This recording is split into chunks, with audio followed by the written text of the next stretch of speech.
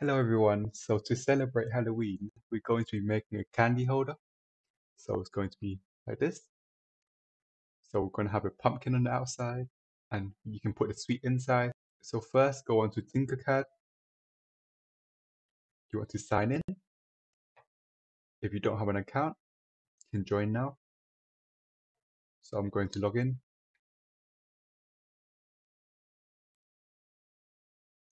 And then once you're logged in, you want to go to create new design. And then once you're on here, you want to rename it to Candy Pot. And then change the view to flat view like this.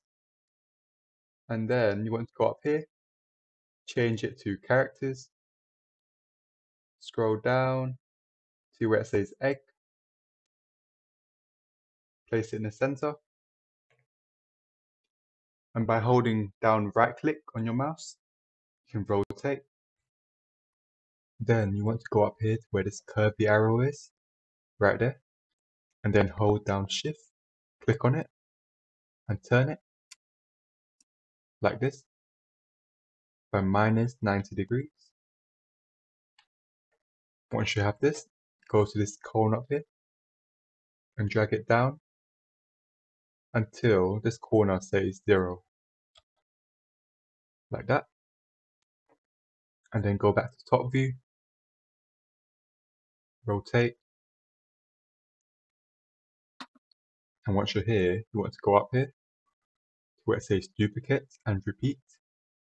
Click on it, and then turn your egg by 22.5 degrees.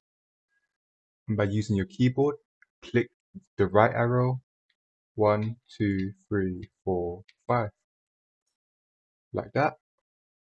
And then you repeat the process.